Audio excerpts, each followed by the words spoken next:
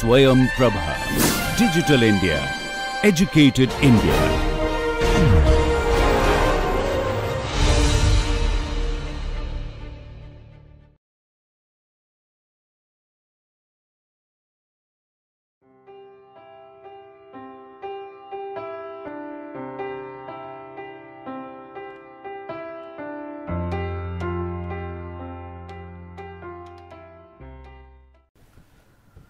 Hello, welcome to the lecture which is the continuation of the last lecture, that is card sets for accident scenarios. In last lecture I have explained you that the detail of this, that how the card sets for accident scenarios will be developed. In this lecture we will basically see that with reference to a example case study type, although I cannot say this is probably case study, because I have taken from this book, Moderat's book, that is fire protection system, and we will see that how the that concept card sets along accident scenario can be developed for the fire protection system, and at the same time the several importance measures what we have discussed earlier that can also be discussed further. Okay. So, it is in one hand I can tell you that it is some kind of a repetition of the previous 2-3 lectures, but it is required because it is related to a good example, which is a fire protection system when fire breaks out. Okay. So, the contents we will not discuss in detail, we will just touch the protection system, what we are considering, because already we have discussed this. Then the event tree we will develop, then we will link with the fault tree for on-site fire protection and also off-site fire protection. Then finally, with the concepts and the Boolean algebra what we have used in the last lecture, using this how the different accident scenarios are developed. In addition, what happened in case of common cause failure, what is the change in card set, that will be discussed also. More precisely, the common cause failure will be considered here. Okay. So, let us hope that by another 20 minutes of time we will be able to finish it. So, this is what is our system. So, there are two injection nozzle 1 and 2. Primarily injection nozzle 1 works, injection nozzle 2 works when injection nozzle 1 fails. Both the nozzles are fed by identical pumps, that P1 and P2, and they are getting water from the water tank with several valves. So, that inlet valve and outlet valves are there, and in case of the nozzle 1 fails, particularly the pump 1 fails, in that case what will happen, there is alarm actuator which will basically make the other system to work, and ultimately there is operator who will, if both the things fails, ultimately the pump 1 and pump 2 both fails, or other way I can say the two system fails here on site protection measures. So, then the local fire department will be called by the operator. Please note, then there are two things, one is on site protection measures, another one is off site protection measure. On site protection measure is the injection nozzle 1 and 2 or fed by pump 1 and pump 2, that is the standby system, and you will find out that the pumps are basically sourced by offsite power most of the time, and if that power is not available, there is diesel generator which will ultimately in case of power goes off, then diesel generator will ultimately work and the pump will be feeding the power, and the alarm actuator is battery driven. So, even if there is no power, but that will work. So, we have discussed this earlier. Now, let us see that what are the fault tree first. Okay, event tree first. What is event tree here? That initiating event is fire, and then on-site protection measure should work, and if on-site protection measure is successful, then off-site protection measure is not required, because the operator will not call the off-site protection measure. So, in this case, because as fire breaks out, what will happen? There will be some loss. We are writing minor loss. Now, if on-site protection measure fail, then off-site protection system will work, which is basically the local fire brigade. So, they will come, and ultimately there will be time delay. So, as a result, what happen? Even if the off-site protection system will be successful, but there will be by that time sufficient time may elapsed, and ultimately there will be major accident. What a major impact will be there. And if the off-site fire protection system also fails, then what will happen? It will be catastrophic one. The total system will destroy, including loss of people and other things also. So, now this is our basically accident sequence in terms of fire event occur, and how our fire protection system works, and accordingly the scenarios is developed. So, this is S1, this is S2, and this is S3. So, you will be interested to know what is the probability of S1, probability of S2, and probability of S3. And you will also be interested to know, suppose S1 occur, then what are the basic event related to fire protection system, on-site fire protection system, they are responsible, which one is more important, which one is less important, where we will focus more, or what preventive measures should be there. All those things will be with reference to maybe catastrophic, maybe major, maybe minor. Those kind of information can be generated from the, if you know the card sheets along the accident sequences, by linking the fault tree of the pivotal events. Okay. So, let us see the fault tree for the first one, on-site fire protection system fails. So, when on-site fire protection system will fail? When both the system fail on-site. First one is the primary injection path fail, secondary or the secondary injection path, or failure of the injection path 2, failure of injection path 1. Okay.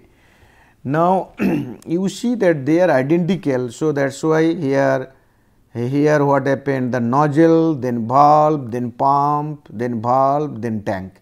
Nozzle, valve, pump, valve, tank, because these two systems are similar system. And then why pump fails?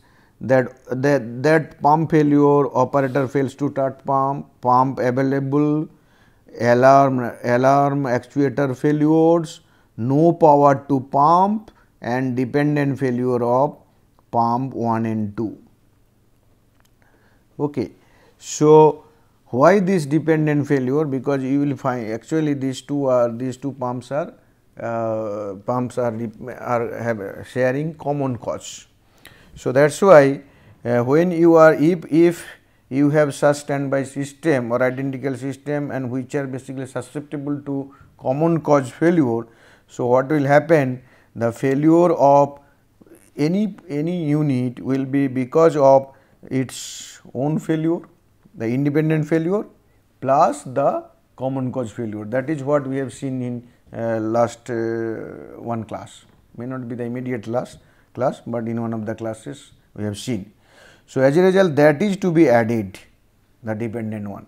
So, that is what I said, that dependent or common cause failure is also added here. So, okay. So, this is the fault tree. Now, what will be the card sheet for this? So, as this one is your OR gate, then this plus this plus this plus this plus this into, because it is AND gate, this all. So, if this occur and this occur, this will occur.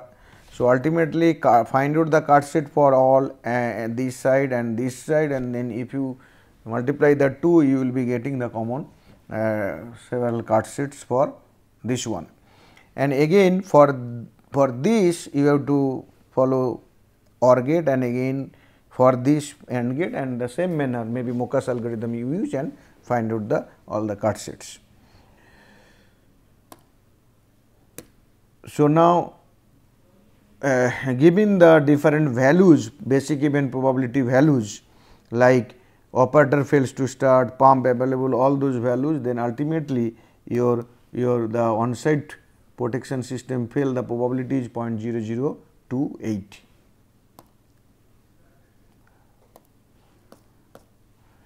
Now, let us see that ultimately what are the cut sets. There are 24 cut sets that starting from CCF alone, because common cause both side pump 1 and pump 2 both side it will work. So, that one unit order 1, that is one cut set. Then pump 1 pump 2 independent failure, then operator 1 pump 1, like this what happened, how many cut sets? There are 24 cut sets identified, and we all know the probability of the basic event. So, the probability of the cut sets are also found out, you can check.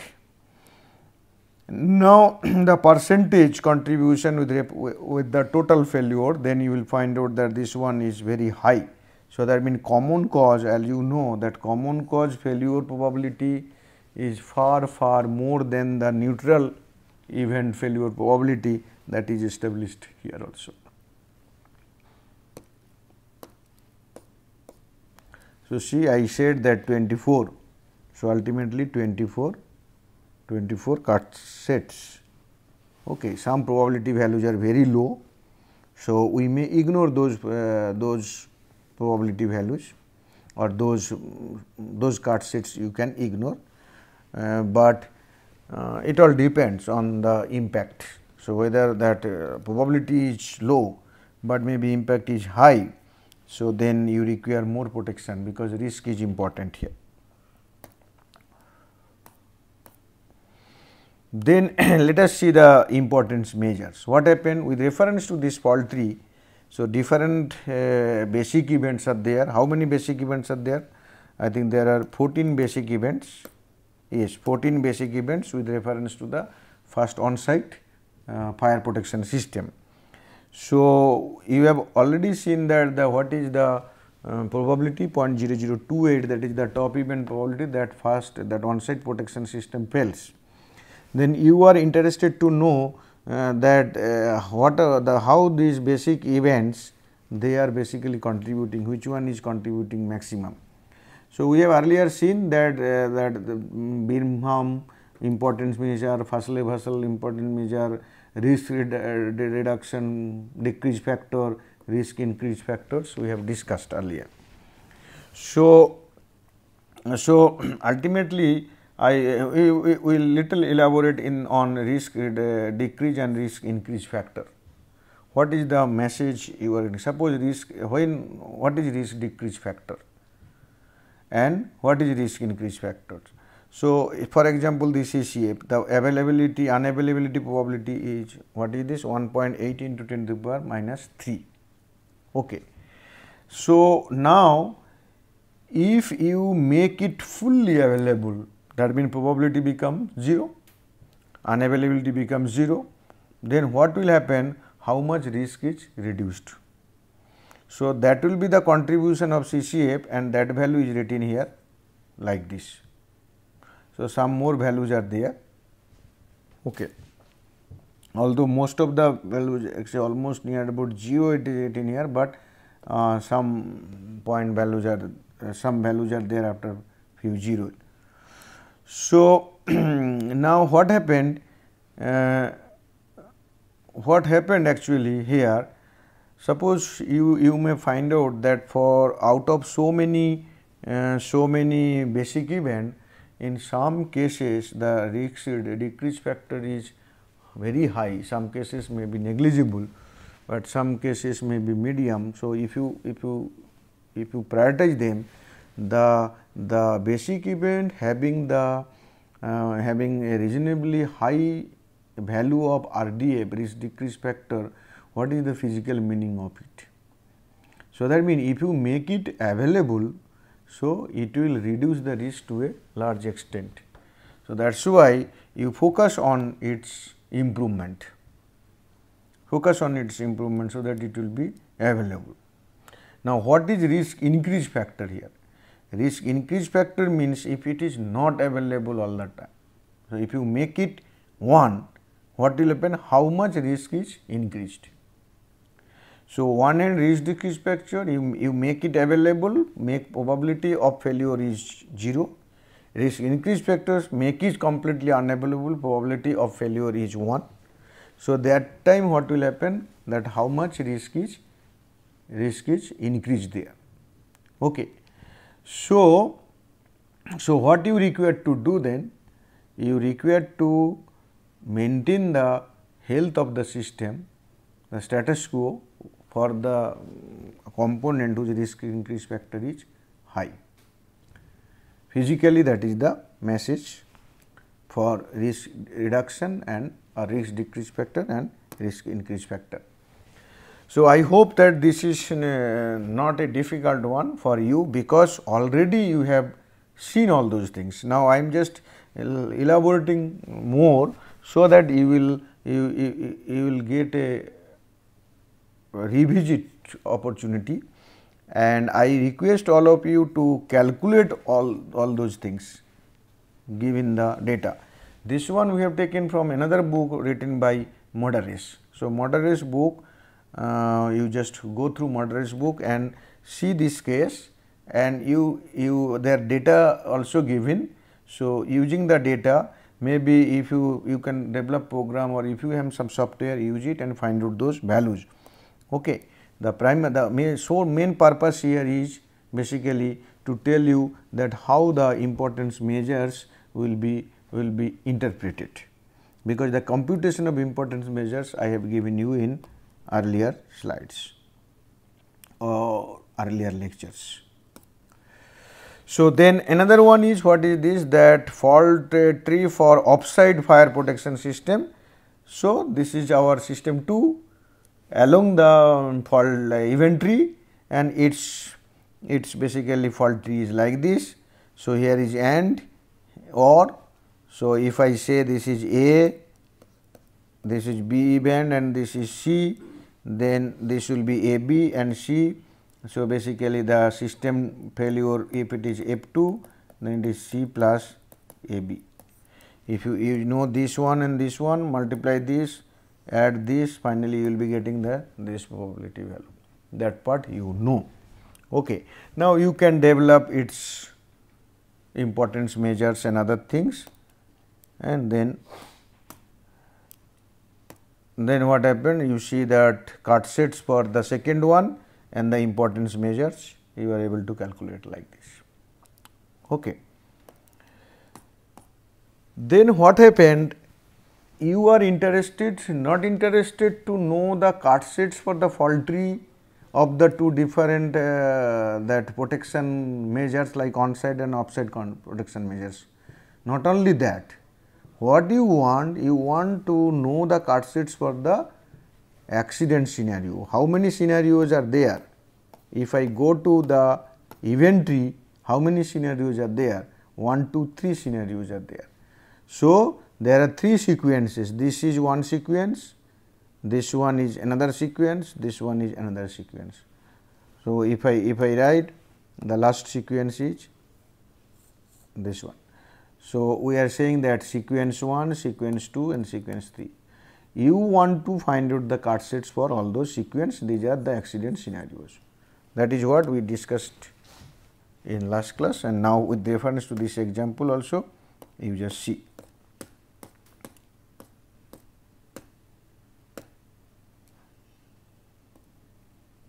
And that is what we are seeing. So, your scenario 1, this is the case, probability value is this. Scenario 2, there are many so many, and you develop, you find out how many more are there, and then their probability, and ultimately some probability of this. So, that means the probability of scenario 2 is this. given the fire probability 0.00, I think some 387 something. And then the scenario 3 again, these two plus some more is there, we have not written all those things, though you are getting this probability. Okay. So, this is what is basically you are able to, you are linking the, that means the calculation of frequency of accident scenarios, accident scenario, 3 scenarios and like this. Okay. So, then after so much of calculation, what is remaining, that this is my initiating event probability.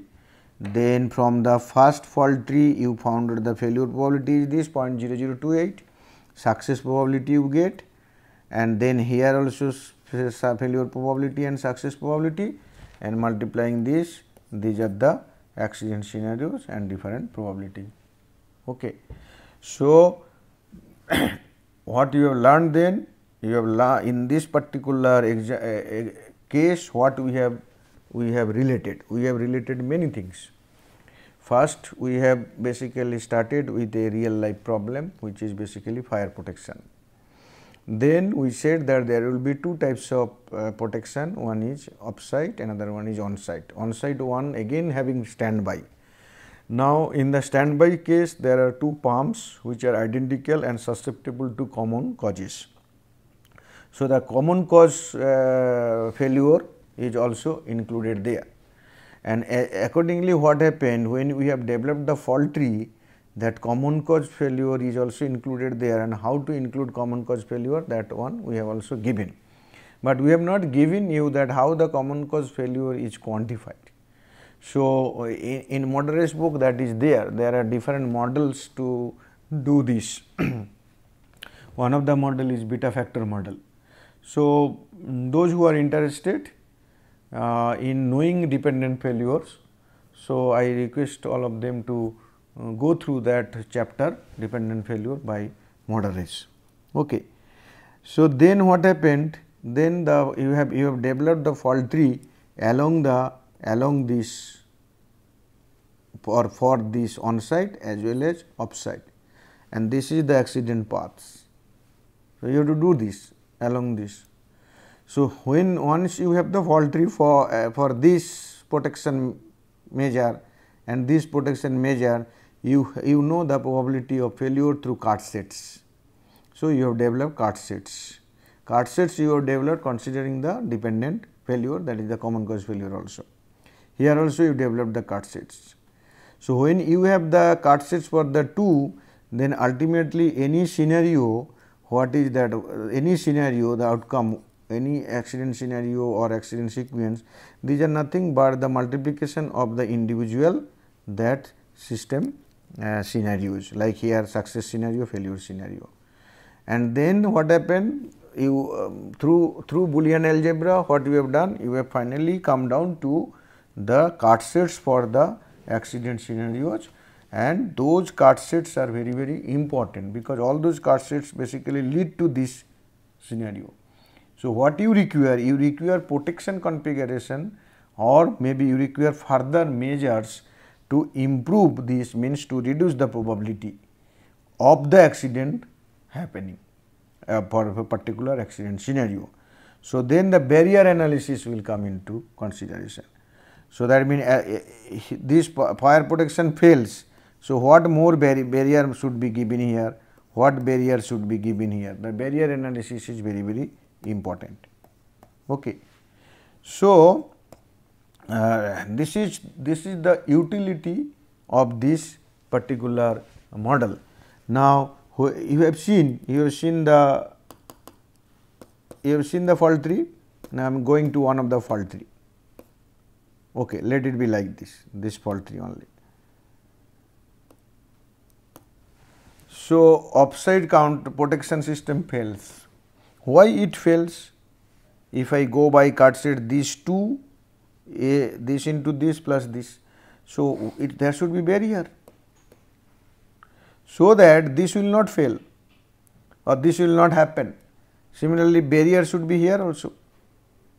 If any one of the two cannot happen, this will not happen. So, barrier will be there here also.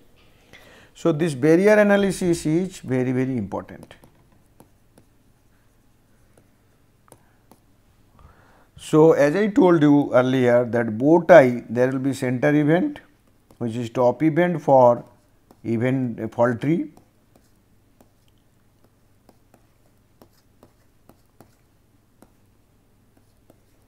and your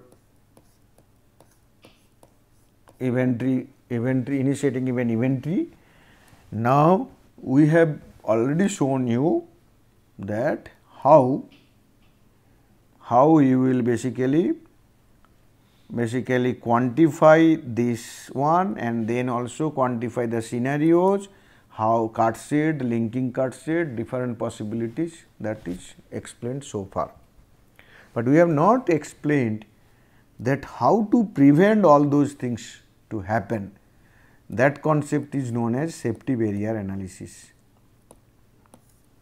So, we will discuss in next class that safety barrier analysis. Thank you.